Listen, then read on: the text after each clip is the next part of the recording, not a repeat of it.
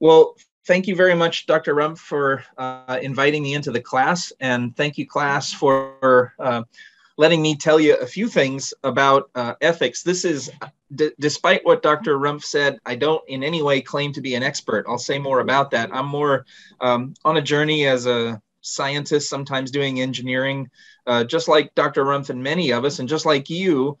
And ethics is something that I think is important.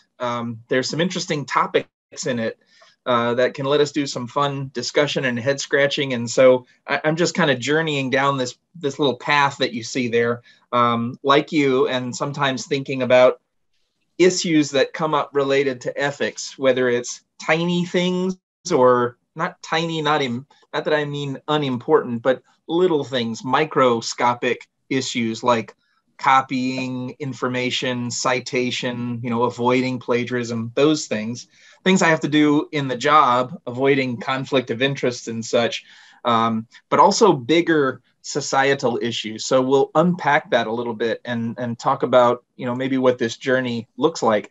And what I'm going to try to do is talk more about frameworks. Hopefully that will become clear as to what I mean. We're going to talk about ethics and responsible conduct, responsible decision making.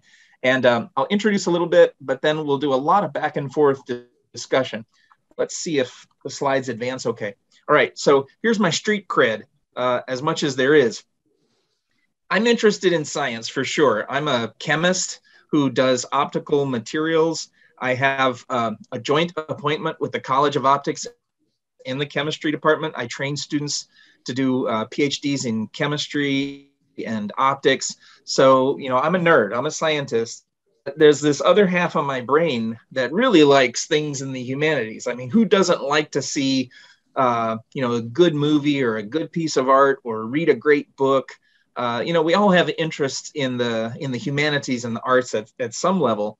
And I remember early on, even before college, but especially in college, those humanities courses I had to take were actually really interesting.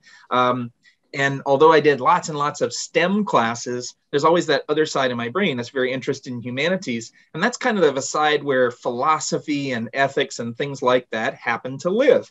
And so I love this meme. You've probably seen it floating around before. Science can tell you how to clone a Tyrannosaurus Rex. But like the Jurassic Park movie, it's the humanities that can maybe inform us as to why that's not necessarily a good idea. Or more broadly, we can think about our technology. What technology do we generate? What do we do with it? And so on. So that's something that I've been interested in for some time. I have a broad interest in the science and the humanities, but I also got to do a couple of different things that really made me think more carefully about ethics and responsible conduct. I worked for a little while as an assistant VP for research, filling in for someone who was off at NSF, got to see some interesting things going on in the university, served on some research misconduct review boards, served on a university advisory board in ethics. And that led me to start a project that very broadly is supposed to help people think more about ethics here at UCF and even beyond our borders through activities like this. And I'm working a lot with this guy named Jonathan Beaver. I don't know if you can see my pointer here on my screen, but Dr. Beaver is a proper ethicist. He's a real philosopher. But he's got a big brain, does a lot of things related to ethics and science. He actually started off studying quantum physics, but decided he really liked the philosophy part more than the science part. So he became a philosopher, but he's very, very competent in the sciences. And so he and I get along real well. And we decided, hey, we need a center for ethics. What's that all about? What's just a home and a place for research related to ethics? So I've been doing that kind of thing along with my research and collaborations with Dr. Rumpf and other things. So that's how I've become interested in ethics and responsible conduct.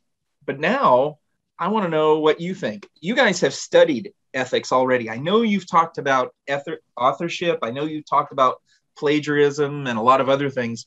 So now I'm going to be quiet. I'm going to ask you to answer this question. Just kind of shout out, if you will, and we'll do a reveal here on some of these ideas. Let's see if we can populate this. Why should we really care about ethics? Okay, so it's your turn.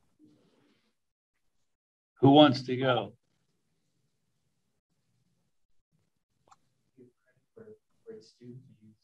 Yeah, you get automatic A in the class if you contribute here. Yeah. No, we would like this to be collaborative. So go ahead and speak up. So why do we care about ethics? Or why should you care? We don't want our research to be inappropriate. Were you able to hear that? We don't want our research to be Used inappropriately. Okay. Yeah, so that's kind of the first one. Aims of research are multifaceted, generate new knowledge and all kinds of stuff, have accurate information out there. So that can't happen unless we're thinking ethically. That's great. What else?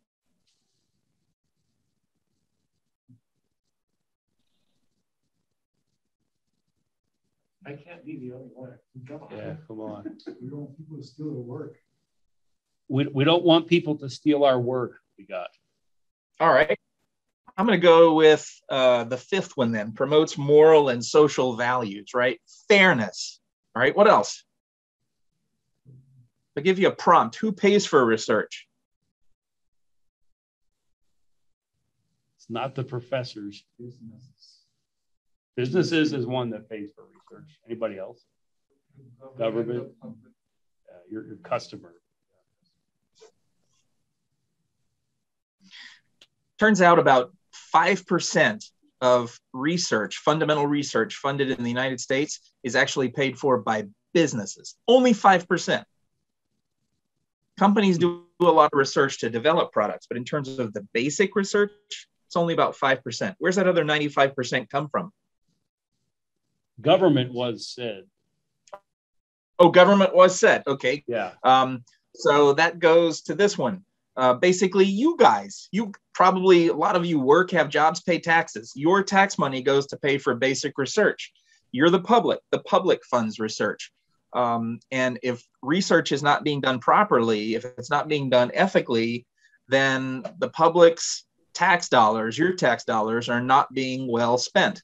So there's accountability. We got to do research in the universities and in companies and in private organizations.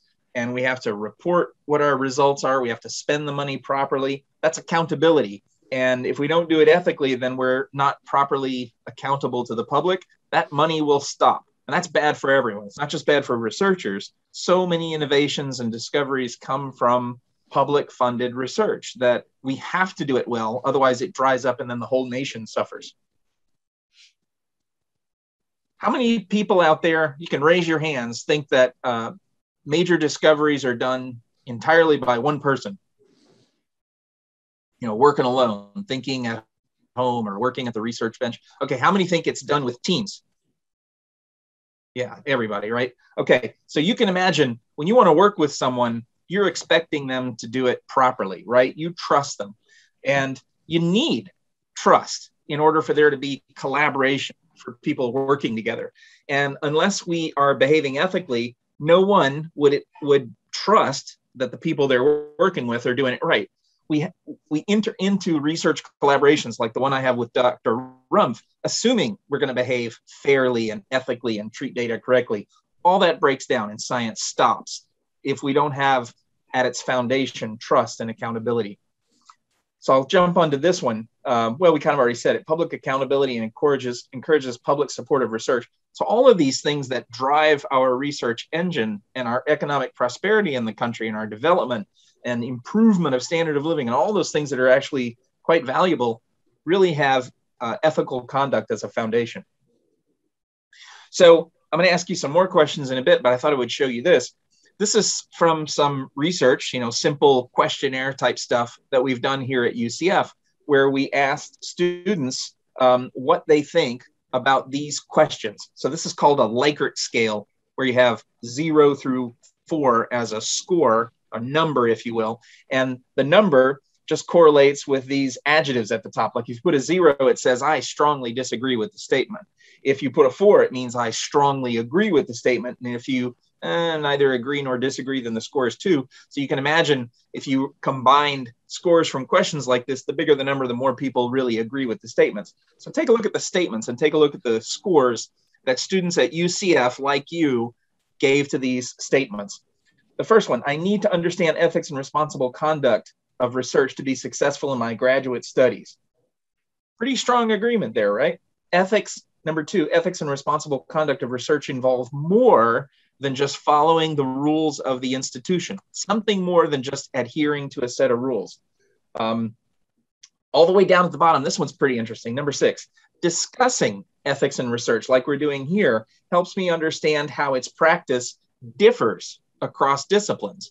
That has a fairly high score. That's a really important thing right now because it turns out the way we do chemistry research, the way we do optics research, the way we do engineering research, the way we do biology research, slightly different across the disciplines. And yet, all of the important questions that remain to be addressed are highly interdisciplinary. There's almost no simple questions left. You know, it's no longer the case in chemistry that you can just pick 2 chemicals off the shelf, throw them in a beaker and see what happens. Well, that's been done. Now you got to combine things to make materials that have a useful, say, optical functions to make a device and on and on. And that means most research involves multiple disciplines. In my case, I'm a chemist doing optics, working with an electrical engineer like Dr. Rumpf. Sometimes, you know, we have interest in biological structures. We're doing a research project right now with a student from Dr. Rumpf's group that's related to mimicking biological structures. And we wish we had a bio collaborator on that. There's so many disciplines that come together and they each think about ethics in different ways. So understanding how ethics and practices, professional practices, differ across disciplines is important. I think you guys come from different disciplines, right? Dr. Rumpf told me what's represented, but you can shout out who's an electrical engineer in the room. Okay, so I see 2, 3. Is everyone a double E or are there some other disciplines, Tip?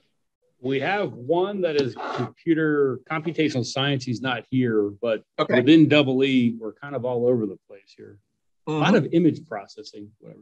Image processing. So a lot of you, will go into different fields, maybe an academic, but more than likely, most of you will end up going to work with some company. What do those companies do?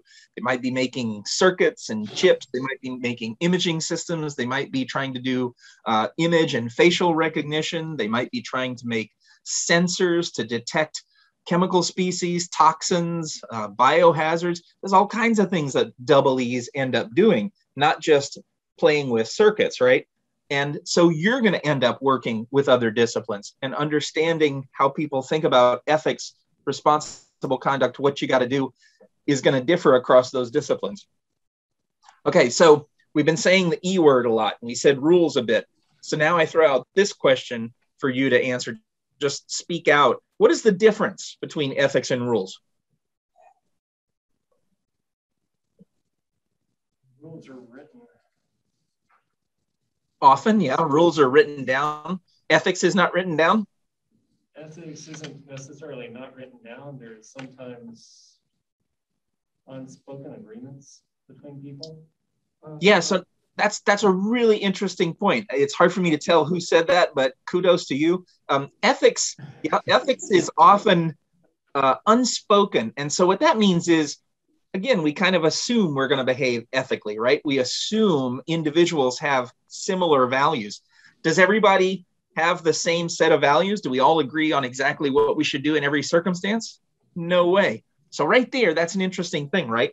You can have a group of you get together and form a company. Let's say you want your company to be responsible and ethical. How will it be responsible and ethical if you all have different senses of ethics or different values? That's a common case. It's not uncommon.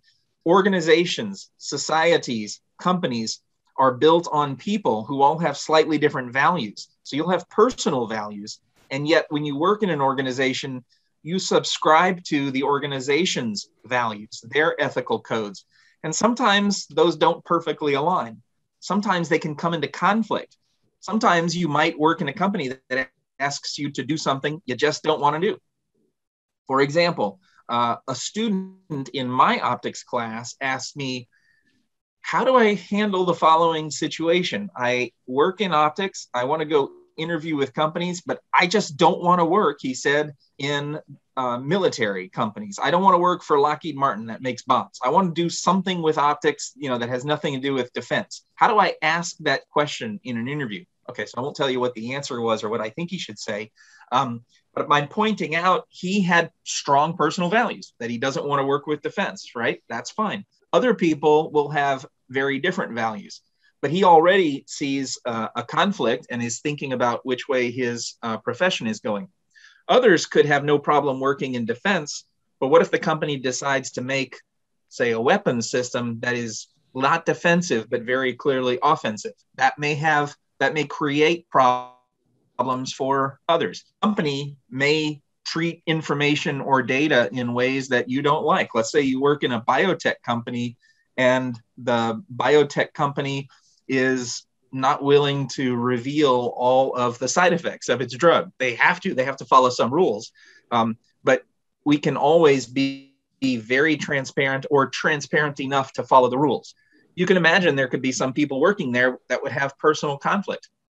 So we have to understand that there's individual values and there's organizational values, and individual values are not 100% aligned. And as people work together with slightly different viewpoints on what's right, there can be conflict, or there can at least be situations that arise where those things have to be worked out. So indeed, ethics is not always written down. Sometimes it is, though. Like if you go and look at IEEE or SPIE, or some of the other professional organizations you may be affiliated with, there's usually ethics statements and codes of conduct. They're pretty interesting, useful to read them and see what you're signing up for when you say, I'm going to be an electrical engineer. A lot of them are very common sense, but they do identify lofty goals. Okay, ethics and rules. Ethics are not necessarily written down. We said that rules are things, well, it's implied rules are things you got to follow. Ethics may kind of come from the individual or the heart in some cases. Which comes first? Do we think about a problem, discuss its ethics, and make a rule? Or do we make rules and then figure out what the ethical implications are? I think it can go both ways. Both was said. Yeah, it can go both ways. Can you give an example? Take one of those and tell me how it could play out that way.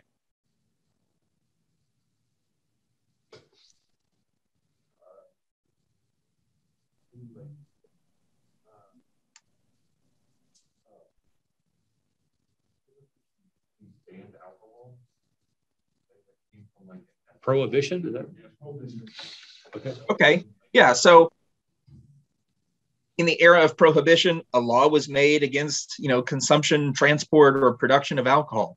Some may have viewed that as unethical. We abolished that amendment, right? So consuming or making alcohol is pretty much legal in most places. There are some so-called dry counties, like Kentucky, where I went to high school. There's counties where you can't purchase alcohol. Interestingly, in some of those same counties, you can make alcohol. So I think in the county where Maker's Mark, which is a type of whiskey, is made, you can go and tour the facility, but you can't drink it. And so they bus you to another county where you can do a tasting.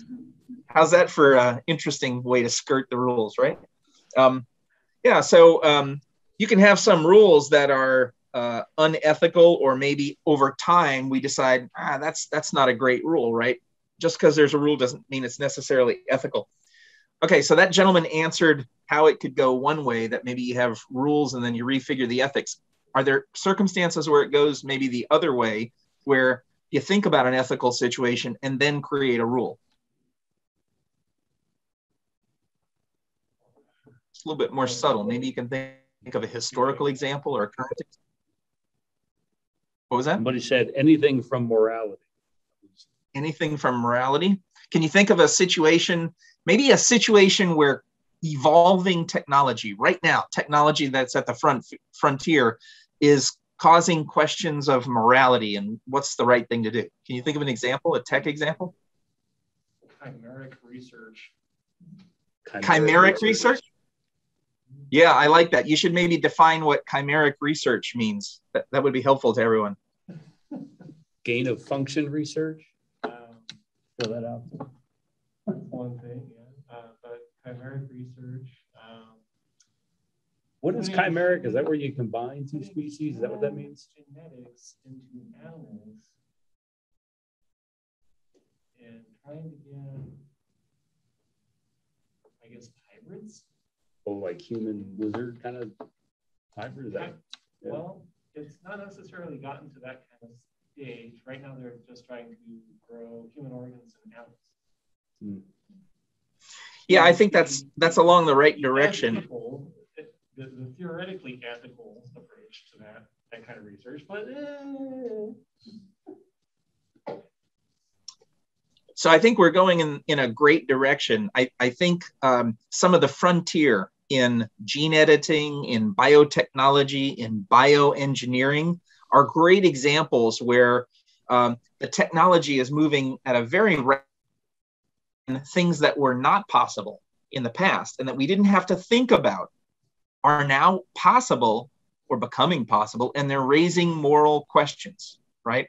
You know, most people are okay with the idea of going to the hospital and having medical technology applied. Some people are not willing to do that, right? And are saying, well, blood transfusion is unethical or against a religion, against personal values.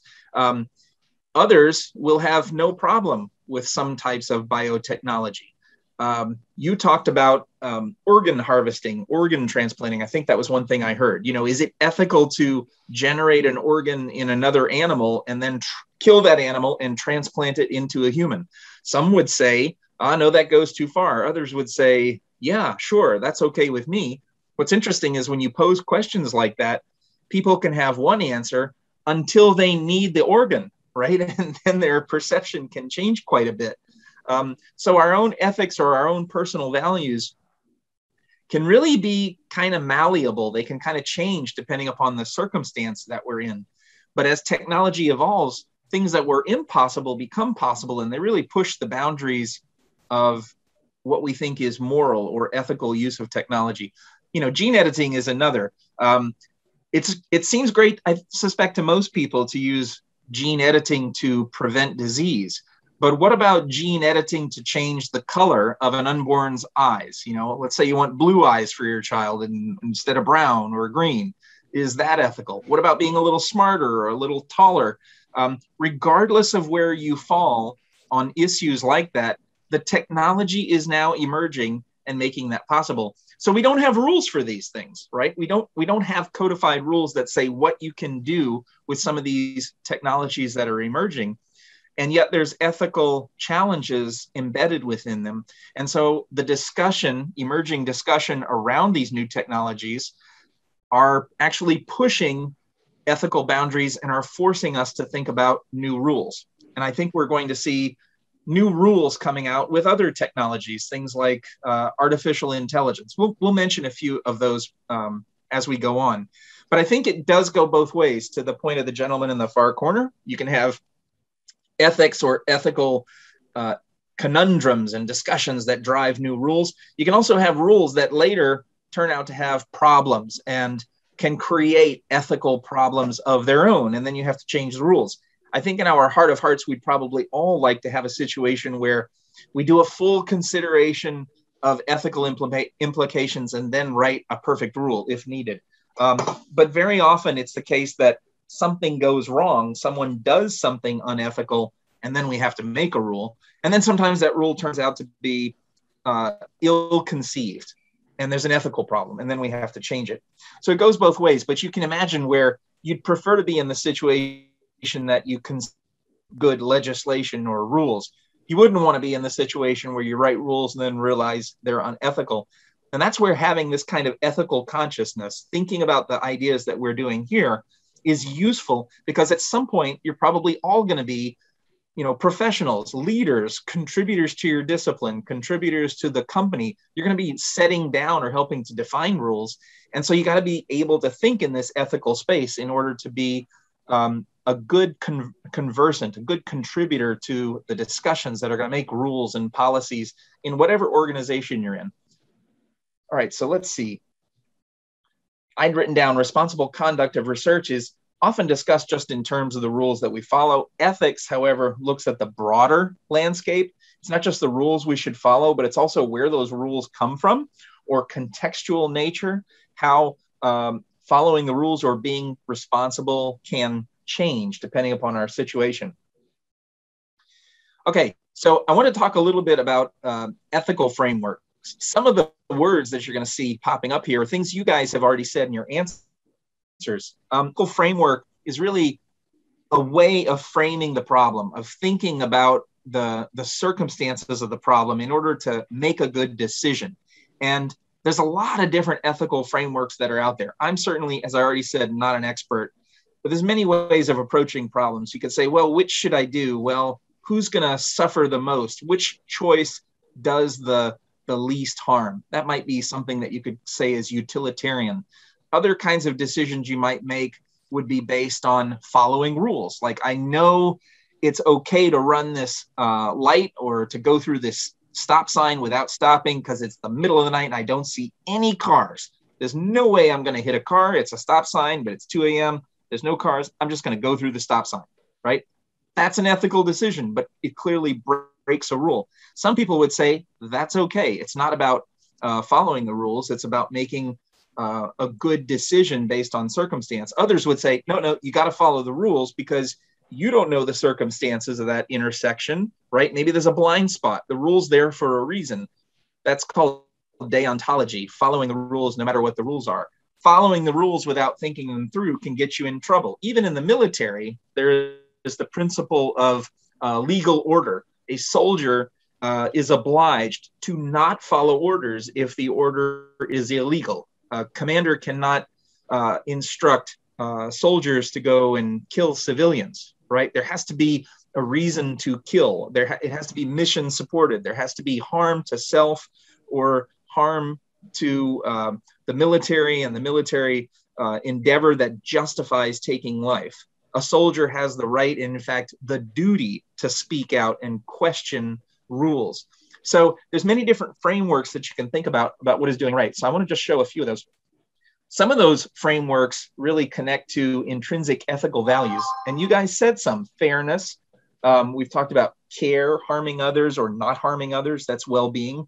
Individual rights, respecting relationships.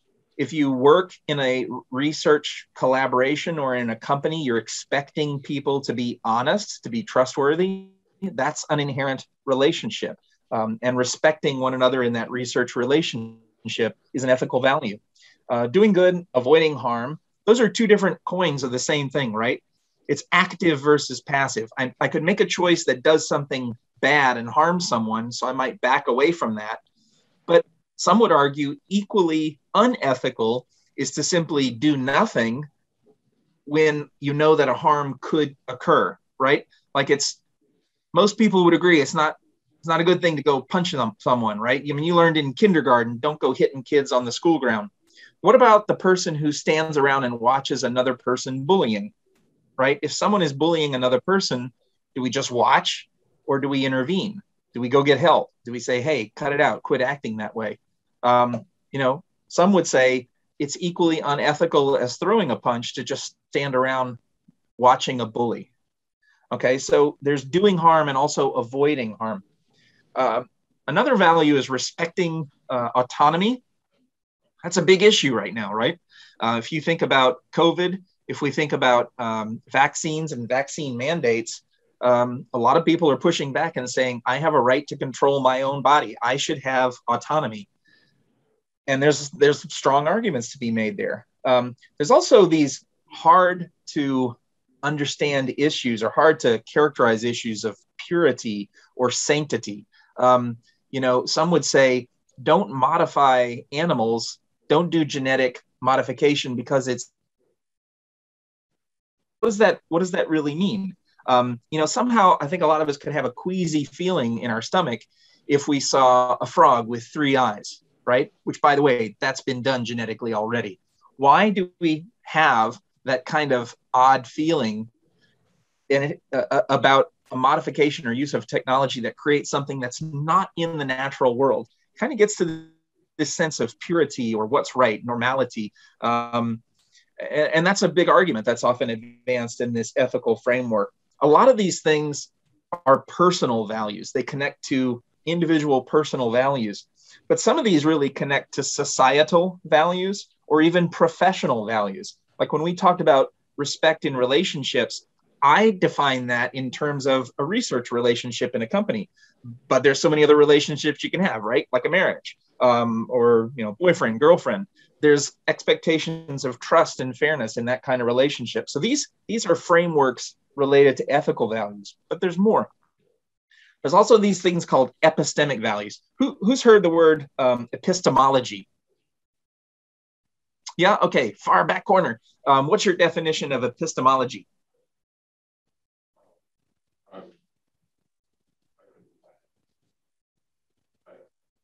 We can't define it, is what we're getting.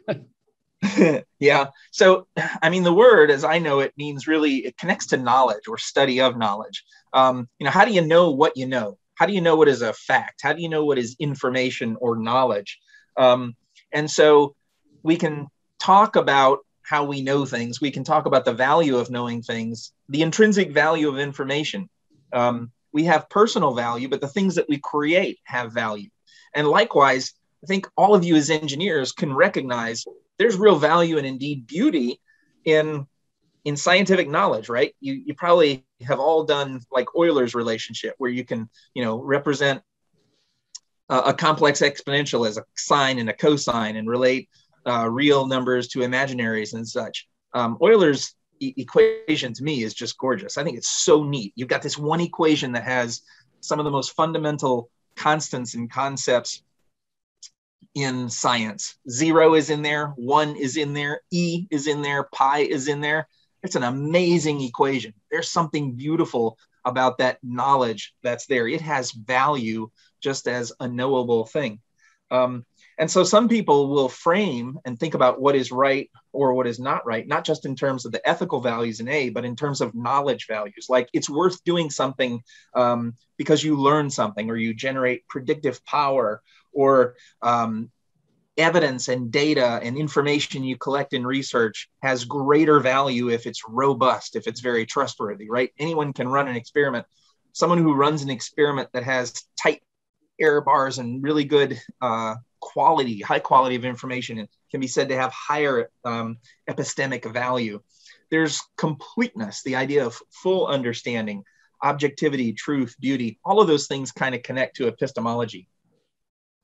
Okay, there's also value systems that connect directly to responsible conduct of research. And you've already learned some of those things like FFP, which is plagiarism, falsification, and fabrication. Those are just things you don't do, right? And some will think about ethics or ethical values just within the confines of these responsible conduct principles. Others relate to how we acquire or manage data. That's a big thing in terms of the federal agencies that fund research and their mandate. When they give money to researchers to do work, there comes with that an expectation that we will collect our data, handle it properly, and then not just keep it to ourselves, right?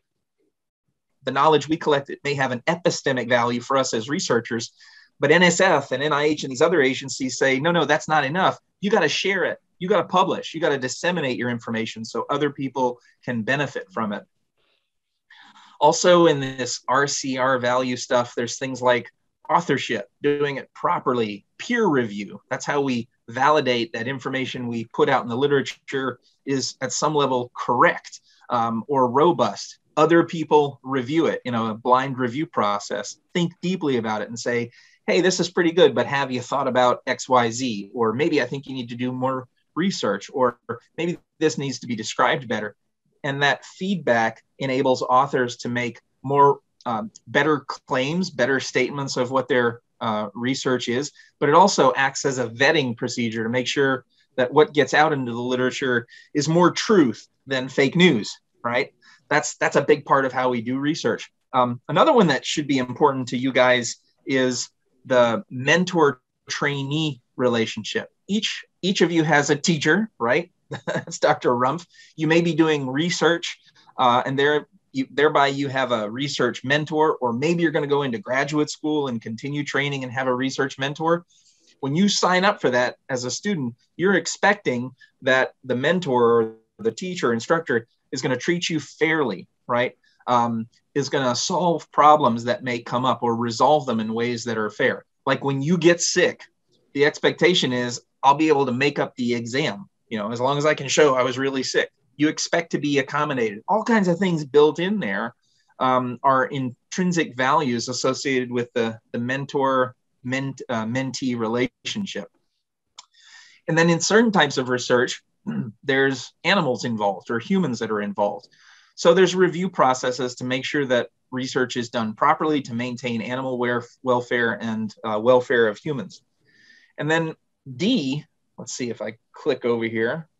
We're almost done with this. There's aesthetic values, just, kind of connects a little bit to epistemic values, but things that have beauty or simplicity or order are said to have value that can maybe make us choose one option versus another. And then there's real economic value, right? All these things connect to economic value. Companies aren't going to be able to run and make new products unless their research is good, unless workers, researchers, team members are working together ethically. And really breaks down. All of our economic prosperity goes down the tubes if we don't have trust relationships. And that really comes down to ethics.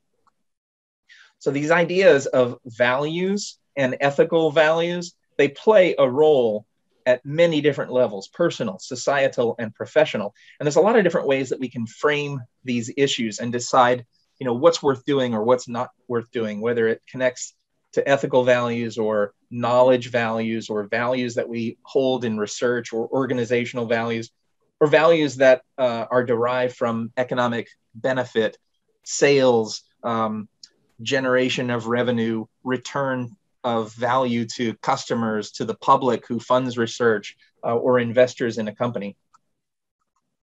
Okay, so now I'm going to be quiet for a little bit, another Q&A session, and I'm going to be mindful of the time. Dr. Rumpf will help me stay on time and give me a 15-minute warning, but we're doing pretty well here. What we want to now know is, can we have a complete set of rules? Let's discuss that. The straightforward answer should be no, because I think we've already discussed that you have to go back and forth between ethics and rulemaking and always adjust and always modify. So I don't think there are a complete set of rules. I think we're in pretty good agreement. No complete set of rules. But is that just because we don't have it or we can't create it? We could say, well, we haven't sat down and come up with all the rules to govern this process or how we do research. Or is it impossible to have a complete set of rules? We may be able to have a complete set of rules for this point in time, exactly now, but we need to be open to modifying those rules. So we can't say these are the final set of rules. I don't know. Yeah, I think that's a fair point.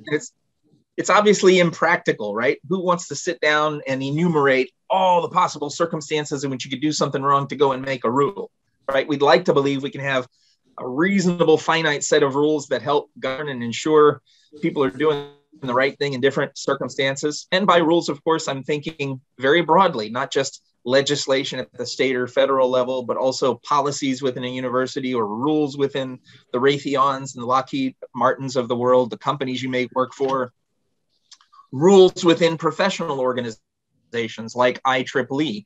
If you really are a bad engineer, you can be thrown out of an engineering society. You can be a lawyer who misbehaves and then you're disbarred. You lose the right to practice law and no one will pay for your services, right? Or it's much, much less likely you'd ever be hired if you are a disbarred lawyer, or if you're an architect who doesn't have a certification, or if you're an engineer who's no longer affiliated with a professional organization, right? We lose our credibility. So it's pretty hard to imagine we could have a perfectly complete set of rules. But maybe we could sit down and write them at a given time. I really liked what you said there. You said maybe we could have a complete set of rules at a given time. So let's go back to what you were saying there. What were you thinking? What's the significance of time there? Well, time basically signifies change, right? So as we go forward, we're going to have more things that we can't really think of right now. We go, as you mentioned, with the comments about gene editing and all those sort of things, we couldn't kind of imagine those, let's say, a couple of decades ago. So time signifies change, and whenever something changes, we need to look at the rule book and then see if we need to make changes. Yes. Yeah, absolutely. I think that was very well said. And I think there's an important distinction to be made. The claim is not that we should have rules now and later society changes its mind and then we'll just change our rules. And maybe later we'll come back to the old rules that we had. I don't mean to imply that maybe just with time, our sense of ethics is highly variable and it wiggles back and forth. That's not productive. Presumably, what we should do, our ethical conduct, what is right, is in pursuit of a broader universal truth we can all agree upon. What I mean about rules changing, and to your point, I think, is that technology changes, right? And so we can't necessarily anticipate outcomes or possibilities as new technologies emerge, and those can create new moral challenges. And what's so exciting to me about this idea is you guys are those agents of change. You guys are the ones who are learning electrical engineering or your profession. You're going into companies. You're going to be inventors, producers, developers, thinkers. You're going to end up driving the change in rules because you're going to create new possibilities that demand new rules, or at least demand people who think ethically such that they would make good choices as new technologies emerge. So I don't think we can have a complete set of rules. And I think you're right with your thinking. But ethics potentially can help us understand the rule sets we have, can help us make good decisions when there are no rules.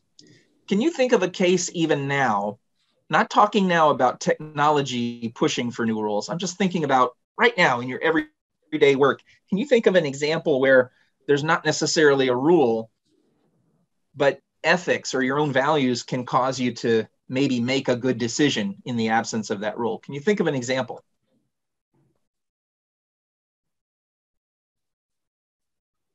Somebody has something in mind. This is a tough question. This one's not easy. All right, maybe we're stumped. I'm not seeing any volunteers for that one. How many of you are doing research? Yeah, one or two. Oh, a bunch. Pretty much everybody, yeah. Oh, okay. Well, you know what I think about when I do research, right? I'm running a research group, but every once in a while I do an experiment. I've done experiments myself as an undergrad and a grad student. What I think about here is when you're at the bench, when you're working with your oscilloscope, when you're working on your circuit, when you're collecting your data, there's no set of rules that you constantly go back and forth to and consult in how to treat those data, right?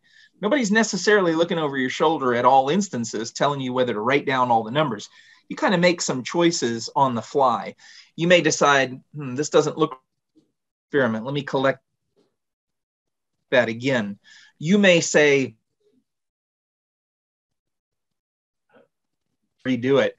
You're making decisions on the fly where there's not a strict set of rules. You know, you're not a computer. There's no computer program that guides you. So you're having to think ethically and say, well, what's the right thing to do here?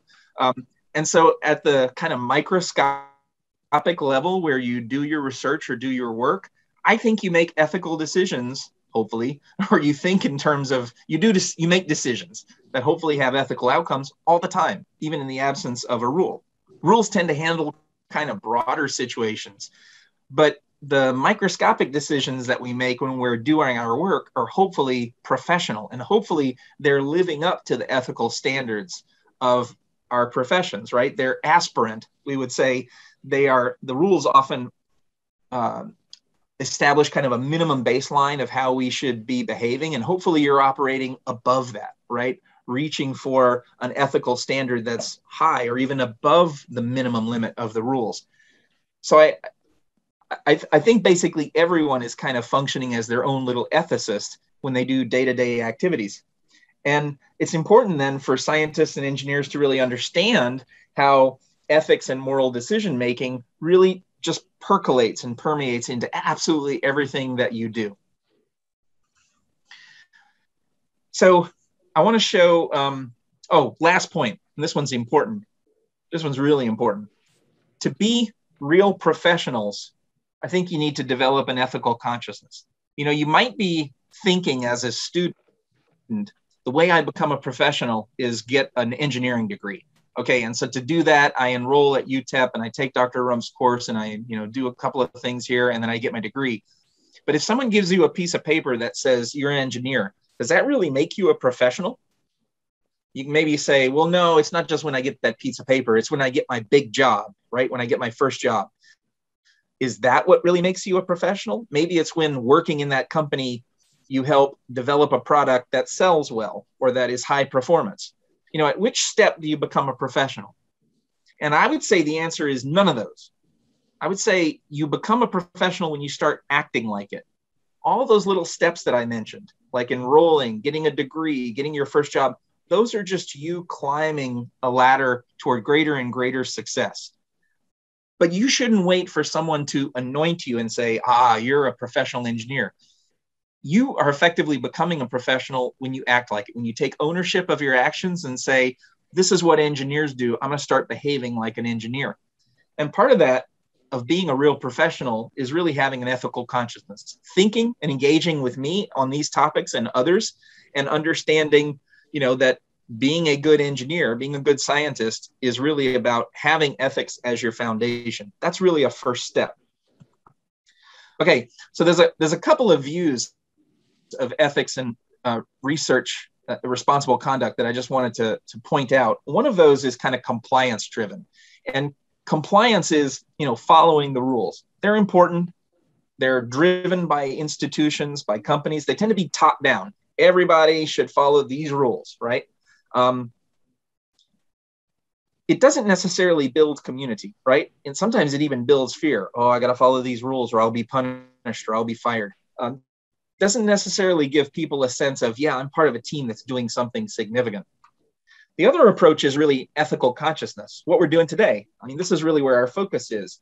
This is about understanding the rules. This is about knowing how to make good decisions even when there are no rules. This is about having frameworks that can help you think about the results of your decisions so that you do things that maybe generate value, decrease harm, meet expectations of your organization or your group. The idea of thinking about ethics is the reverse of compliance because it's very bottom up. If everyone, this is hypothetical, right? But if everyone behaved ethically, we wouldn't need rules. It's because sometimes people make bad decisions or they don't think about implications downstream of their decisions. Often over time came up in our discussion. Sometimes people don't think about time as an effect. If I do this now, what will be the effect 3 months, 6 months, or a year down the road? Chemists, like me as a profession, we're guilty of that. Nobody thought about plastics. Nobody thought about microplastics and their harm. Nobody thought about bisphenol A and how it can be an endocrine mimic that causes developmental issues in organisms. We just made plastics and sold a hell of a lot of it. Now we have an environmental problem, right? Nanoscience at some level may be having some of those issues. Use of fossil fuels and how it drives climate change is a problem. People haven't thought about the long-term implications down the road of their actions. Ethics gives us a framework for hopefully doing that better. And it's bottom-up thinking. Everyone tries to be an ethical actor. And if we are part of that, it can actually build a lot of community, right? We may not all agree perfectly, but if we're thinking ethically about our individual values, it can help and create an ethical organization. I like the vector model, right? That's why I'm using my fingers here. You might have values that point this way. I might have values that point that way, but our vectors can add up to an institutional norm, right? That's the superposition of those vectors that has high magnitude and points in the right direction. So in some ways, be an ethical vector, and then you'll have good outcomes for your institution. So focus on responsible conduct and ethics is really growing. If you think about it, it's out there in society. So think about the Me Too movement, think about Time's Up. At UCF, we have this thing called Let's Be Clear campaign. So that doesn't apply to you, but it's about whistleblowing and stuff. A lot of this is about choosing whether you're just going to be reactive or proactive. Can someone distinguish between those two for us? What does it mean to be reactive versus proactive?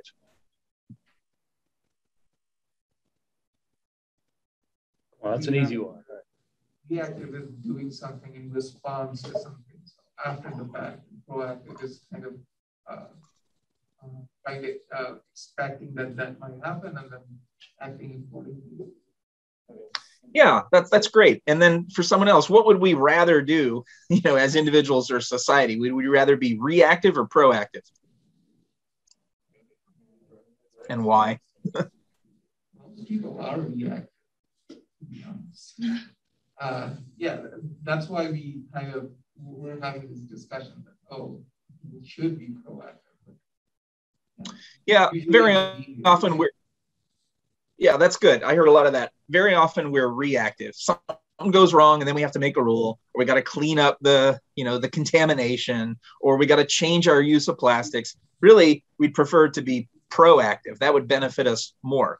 This might be a problem. Let's solve it now before it becomes a big problem. It's very easy to be reactive rather than proactive in your own work. Like, let's say you're doing research and you realize, I did something wrong. I didn't measure those things properly. I've spent a week on this. They've paid me. I've been working on this for a week and I didn't do it right. That is an opportunity to be proactive rather than reactive. A tendency is to say, I'm not going to tell anyone. That's a big problem. You need to tell people when something goes wrong, right? You may take a hit. God, you wasted a week of time. All right, we'll sort it out. That's being proactive. You take your hit rather than hiding it. If you hide it and it comes out later, you didn't tell people the results were wrong. Now you look like someone who tried to cover up the issue, right? Much, much better to be proactive than reactive. And that happens for individuals. When you make a mistake, own up to it, get on with it. But it also happens with big organizations, right? With whole professions. And a lot of ethics is about learning to be proactive rather than reactive. And this model that we're talking about ethics and responsible conduct, is about pushing toward proactive rather than reactive behavior. And it happens in so many ways. It happens in terms of embedded ethics, where we try to do things that reach ethical outcomes, but it also has to do with what some people call broader impacts, like not just what happens to me as an individual, what's right for me, but how does it affect others? What's the downstream impact on my company or the people we serve or those who use our products?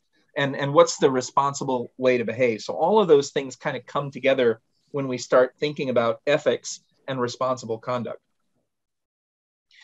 So I've got some examples here that I think connect directly to engineers. These are examples where in professional practice, people didn't do what was right or didn't listen to those who were saying, I think I'd like to be proactive here. We need to change our direction.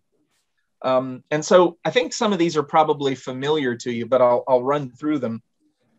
The Mars Climate Orbiter was, a multi-$100 million mission, $500 million on that order, to send a robotic probe to Mars in order to study the climate of Mars and pave the way for future missions.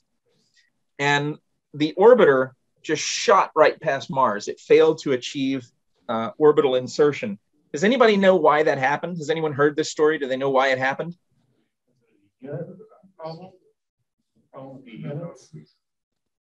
Tip, you'll have to translate.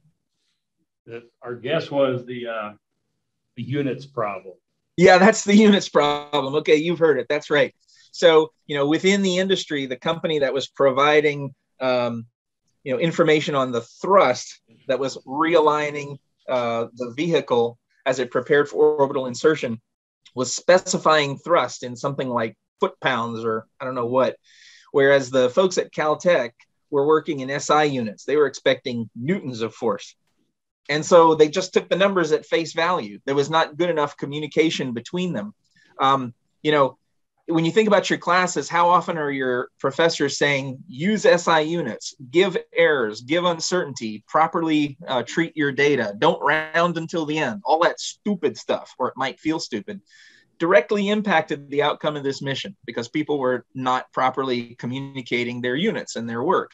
It's high time for US industry to start using SI units. Still, we use imperial units. We're like one of the only countries still hanging out, not accepting the metric system. And it cost us dearly in this situation. Okay, another one is this one that you see at the right with this GIF with this wiggly bridge. This is such an amazing story. How many of you guys have seen this picture before? Yeah. Okay. How many of you, yeah, a bunch. How many of you know what a resonant mode is? Yeah, everybody in engineering's heard of that, right? It could be circuit, could be an RLC circuit that's oscillating in something mechanical like this bridge. It's just the natural frequency at which it wants to vibrate. In the work that we do with Dr. Rumpf, it might be the oscillation of an electromagnetic wave. All kinds of systems have these resonant modes. These guys built this bridge and didn't properly test and model the structural reinforcements when the winds came up high. And I think it was in fall, the November winds got very high, up to about 42 miles per hour, and started to create a vibration. And this bridge was not sufficiently reinforced to damp out those vibrations. So the amplitude just continued to grow, and it went into a natural oscillation. This lasted about a half an hour. This bridge did not last that long. I mean, to me, I think this is just such an amazing picture. Can you see concrete bending like that? Not forever, right? This bridge collapsed, and it was rebuilt with a truss rather than vertical I-beams underneath that were stiffer, that helped to suppress. And this is a classic example in engineering. Another one is the Challenger disaster. So does anyone know why Challenger failed? O-rings. O-rings, that's right, O-rings.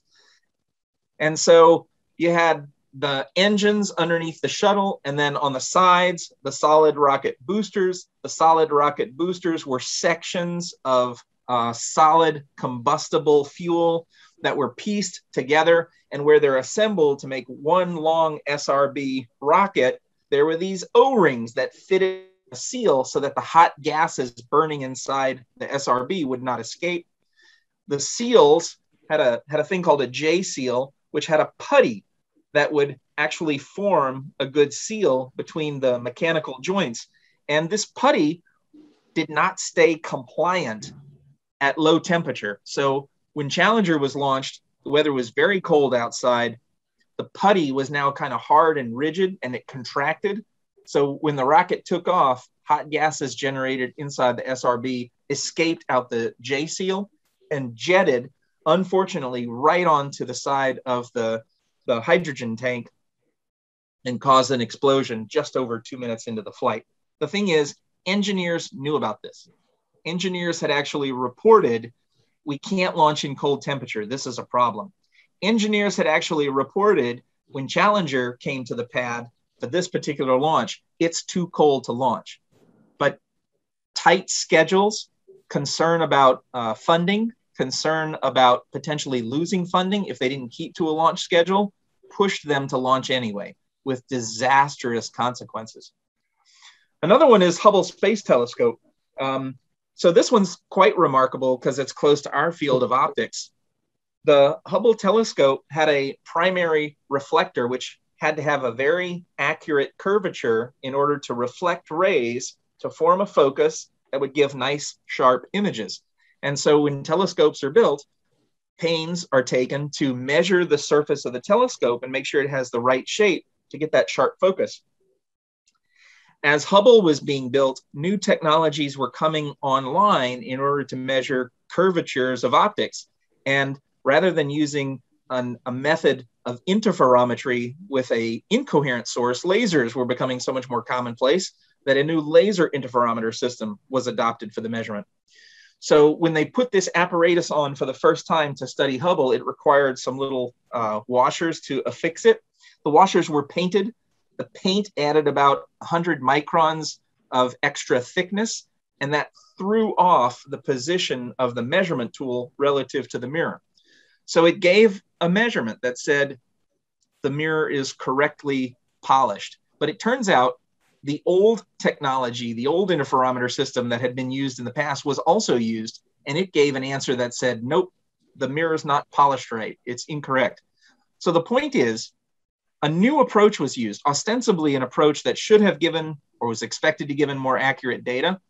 But when they mechanically attached it, this extra spacer threw off the measurement. They had two measurements and they disagreed. You guys know repeated measurements ought to agree. measurements of different techniques should agree. They may have different uncertainties, right? You may have systematic errors in there, but in general, two approaches for measuring things ought to agree. If you use a yardstick and a tape measure, and one of them tells you it's 1 foot and the other tells you it's 1 foot and 1 inch, there's something wrong, right? How do you resolve that? You need to stop and think and figure out what the problem is. In this case, they said, oh, well, lasers, this has got to be more accurate. Let's just forget about the old method. They didn't pay attention to what had been a tried and true measurement. And it wasn't until Hubble got up into space that they realized, it's blurry, it's nearsighted. We're getting images like the one on the left. So they had to develop a corrector and use a very dangerous additional mission with a very dangerous and long extravehicular spacewalk in order to go and fix it. And they managed to do it. And it's quite remarkable that they fixed it, but it was unnecessary because the information was known that it was off. So there's examples like this where communication broke down, where ego got in the way, where managers didn't trust engineers reporting, where information was overlooked. All of those represent failures in ethical conduct, right? Okay, so wrapping up here, there's lots of examples, I think, where ethics is important to science and engineering. And what we were looking at in the previous slide was, I think, examples where personal behavior could have prevented bad outcomes at the professional level, right? And where personal ethics can benefit professional ethics, and yet it failed. But there's also societal impacts, right? You got about a 14-minute warning. Sorry to interrupt. Yeah, that's perfect. I really appreciate it. Okay. And we've already touched on some of these, right? We talked about things like gene editing. So I throw up some others where technology is advancing, creating moral challenges or challenges to what we think is ethical. And these have huge societal implications. So in addition to gene editing, there's also artificial intelligence. There's vaccinations, right? Vaccination technology and the COVID challenge that we're in. There's also climate change. And I want to stop here, answer my question at the bottom. Can you guys think of others where ethics is important in technology and having societal impacts?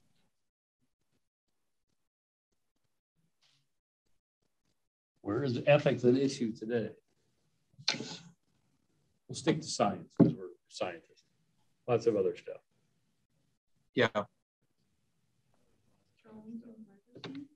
Drones and privacy was one. Wow. Yeah, that's a great one. Drones, so much more information you can get with drones. But what happens with privacy and collection of those data? Excellent. What else on drones? I think of another area, Starlink, satellites over our heads, and possible SIGs int. Did you hear that one, Steve? I did not. About satellites being overhead and collecting intelligence and signals from, I guess, people. Everything. Right. Yeah. All well and good if the information is being used by the right people with no nefarious purposes, right? But humans are not perfect, that's for sure. So our whole society is kind of built on privacy and privacy rights. But the need for information, the need to protect, anti-terrorism efforts, the need to, combat climate change requires more information, more satellites. And then how do we use that information? Even things like self-driving vehicles. The safest paradigm for self-driving vehicles is one where a vehicle knows where other cars are, right? And there's actually Ford and Mercedes-Benz and another auto manufacturer are trying to develop standards. Think of it as the portable document format, the PDF of self-driving technologies, where cars will share information. So a car can know whether to slow down and stop because other cars are coming to the intersection. But that means now that you traveling in your car has to be known to everyone else. Where are you going? When did you get there? How far did you travel? How long did you operate your car? Information can be used against us. And so people are kind of concerned about that. That's in the artificial intelligence space. On drones, I was thinking drone warfare, right? It's possible now, it's becoming increasingly possible, and there are weapon systems being developed where the kill order and the kill decision is made by the software. Any others that you can think about where ethics and technology intersect? I'll let you ponder that. Any others? Is that like interfacing the brain and electronics? Yeah, that's a good one. Some may push back on that and say, no, don't do that. On that issue of sanctity, remember I talked about sanctity, what's inhuman or dehumanizing. The older I get, the more I think I would like to have that. Man, it's hard for me to access all the information that I need. Could be very efficient, but it's might be a two-way link, right? Could our own thoughts, our own personal data be stolen in that way? A lot of people are concerned about that. Not Elon Musk, he loves it, but you know. The Go ahead. question I would have in that kind of technology is, do you become the machine? Do you become the thing that you created? Hold that thought.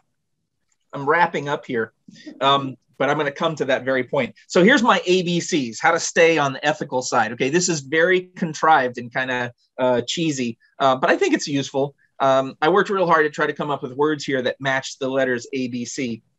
The first thing is ask. In your professional practice, if you're not sure what to do, reach out and ask. That's hard, especially for students or newbies in a company, because you want to look good, right? You want to look like you know the answers and can solve problems. But if you take action without knowing all the facts or the information you need, then you screw up. And so you got to be willing to push your ego aside and ask the right questions, right? People than you might think. Be willing to be known as the person who asks questions and doesn't know everything. It's much better than being known as the person who didn't ask the right questions and made bad decisions. B is for be aware. You got to know the rules, right? You got to do your homework. It's not enough to just say, oh, I didn't know that was wrong. You got to pay attention to your organization's rules and then think ethically about what to do. Asking if you're not really sure, even within the rules, what to do. C is communicate. Tell people what you're doing. Let partners in professional organizations and in collaborations and in partnerships know what's going on. One day, you guys are going to be leaders, right? You may start with a company, but you're going to become managers or leaders of teams. You're going to go places, and then you'll be in charge. You got to communicate what you are to your employees and the team members whom you lead. Be transparent. D is for disclose. When you make a decision, tell others. When you decide, hey, I'm going to throw out this data set because I think it's spurious or it has systematic error or there's electronic noise, doing that. When you make big changes in agreed upon directions for your organization or your research team, let others know. And then E is for events. That means generate evidence, document what you're doing. Part of good professionalism is just keeping track of what you're doing. I kind of did this naturally because my memory is not great. So I have a Word doc with notes for all my projects and have meetings. I put the date in, important stuff we talked about. Sometimes it's just like an email address or the people who were there. Oh, I remember this meeting we had a month ago. There was some guy from Air Force. I can't remember his name. Let me go check my notes doc. It helps my own memory. It helps me be a little more professional, but it's also useful because sometimes I can refer to it and say, oh, I think we talked about that already. Remember we decided? I have it here in my notes. Documenting what you're doing is good for your own professional practice, but it's also something that you can do to show others that you tried to be ethical or that you thought about something or you made a decision based on these known parameters and that you told others, right, that you already disclosed. Keep track of what you're doing. Take good notes, that sort of thing. All right, so we've talked about a whole bunch of stuff. I hope you guys found it interesting. One of the projects that I'm doing is with this UCF Center for Ethics. So we've got some research projects, one funded by NSF, where we're trying to study ethics and ethics education and stuff. But there's some interesting things I think that we're trying to do. And I want you to think about visiting the Ethics Center. You can just type in UCF Ethics or Ethics Center in Google and it will pop up. But one of the things that we've been doing is recording workshops like this. We've been recording presentations from outside speakers. So if you type YouTube UCF Center for Ethics, you'll get a page that looks like this with videos that you can go and watch from a number of different things. I'm going to tell you about one of those right here. I started a speaker series this semester called Ethically Speaking, an interdisciplinary speaker series on contemporary moral issues. Here's the first 3 talks. More are coming. The first 2 have happened. And there's recordings available now for the first one. The second recording is almost done. This third talk is coming out. Check out the topics. One is on artificial life, okay, which I think someone posed a question about that. This guy, Michael Levin, has shown with others ways that you can modify organisms and create completely new organisms. And he's actually questioning or asking us to think about, how do we classify what is living, what has autonomy, what is not living? You know, when we get to the point where we can put a chip in the brain, add mechanical constructs, are you a machine? Are you a human? Are you a cyborg? What do these terms mean?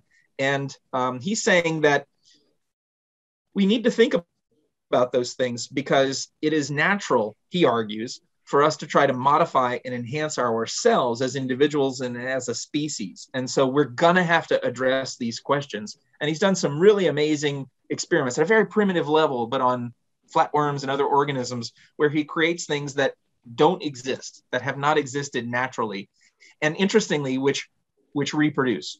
So he can make a modification and that organism continues to reproduce with that modification. It's a new organism, he would argue. You can see what you think, but you can see this presentation, the recording, if you just go to, well, you can either visit our website at Ethically Speaking, or you can go to the YouTube playlist and you'll find Dr. Michael Levin's presentation on synthetic living organisms right here. That's probably one of the best well-spent hours I think you'll ever make. We have it on quantification in ethics. Think about that. Coming up with a number that says what is ethical or what isn't. This mathematician says, may sound stupid, but we do it all the time. Like when we decide how to spend funds for federal projects, when we award damages in a court case, when we pay out an insurance claim, right? When someone dies and they're paid life insurance based on quality adjusted years of life, we effectively quantify values in ethics. So I think it's going to be kind of interesting. I'm looking forward to what this guy has to say. We also have, and this is almost the last slide, a Be Better Club. This is a place where students just like you can come together and have informal discussions like this. They happen bi-weekly, and we just explore topics in ethics. You can propose a topic. Sometimes we have planned topics. And so on the image here, you can see some of the students. 3 of these are students from my optics class, Nick here, and the 2 Austins. Believe it or not, these guys are roommates, both named Austin.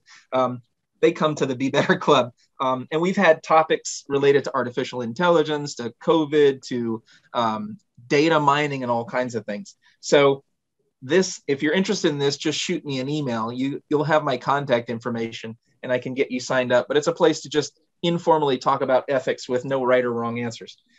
So that's kind of the end. I really appreciate you guys listening. I especially appreciate you engaging and sharing your thoughts and thinking about these things. If I didn't screw up too bad, Tip might have me back next week and we'll talk about some case studies and do some more discussion. If you have any questions, feel free to reach out to me. I got my email address there and you can find me on the web. And thank you for all your feedback and engagement. I really appreciate it. Awesome. Thank you. Thanks, guys.